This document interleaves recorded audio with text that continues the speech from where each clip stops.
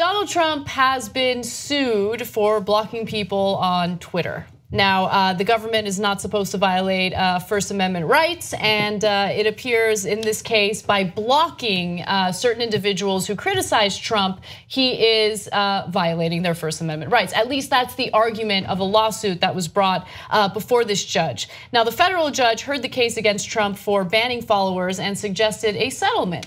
The president should simply mute Twitter followers that annoy him rather than block them entirely. Manhattan federal judge Naomi Rice Buchwald told the attorneys that resisting the settlement could actually result in the establishment of a new law they might regret.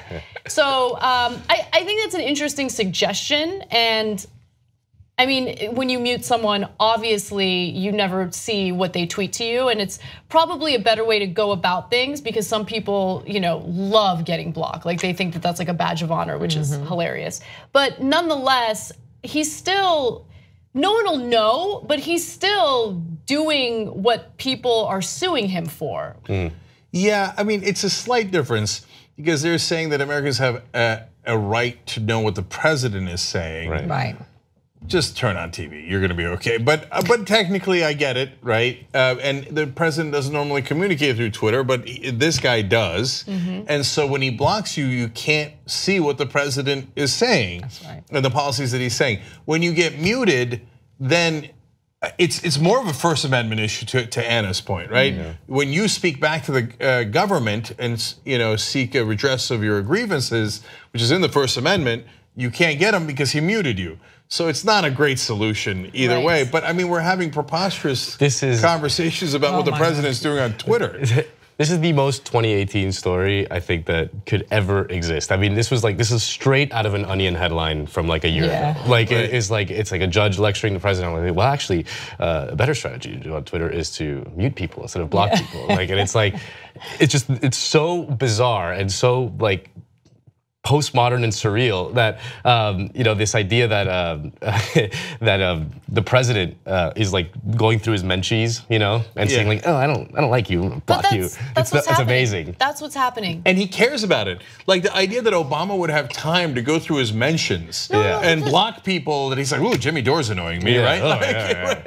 Right. But that's what the president's doing. He's wasting his day going through his mentions. That's insane. I don't understand it. I feel like the president of the United States should be the busiest person in the United States.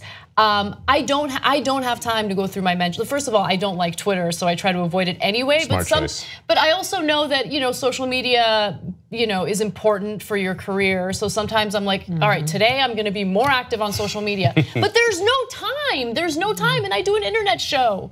Like, how does the president of the United States have time for this? It's crazy. And the fact that they say that that's his personal account, he's always tweeting about stuff that is not personal. That has to do with the government and our best interest or our whatever. Policies. It's just ridiculous policies.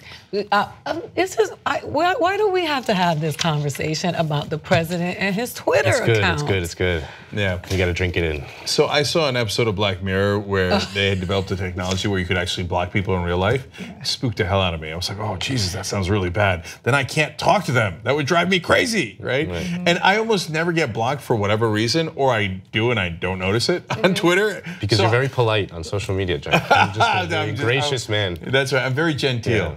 But the other day, Governor Howard Dean blocked me. Yeah, that's a badge of honor. I would say that's a badge. I'm proud of you. Yeah, I'm proud of you because he is the biggest sellout of all time. My God. Like that. I know. Well, that's in essence what I called him, which apparently he didn't like. He absolutely block me, Howard Dean. Please come on.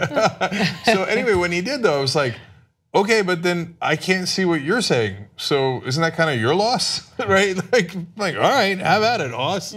Okay, you shut off my access to your brilliant ideas. Wow, what a big loss to me. So, but that's like nonsense punditry going back and forth. But the president's taking it so seriously, we're in court over it. It's crazy. They elected Boss Hogg. That's what happens when Boss Hogg is in the White House. What you just watched was one of the videos that we do today, but we actually do a whole 2-hour show every single day. It's a podcast. You could watch it in video or listen to it as audio. You can download it, you can stream it, and you get it completely ad-free if you could become a member of the Young Turks. TYTnetwork.com/join.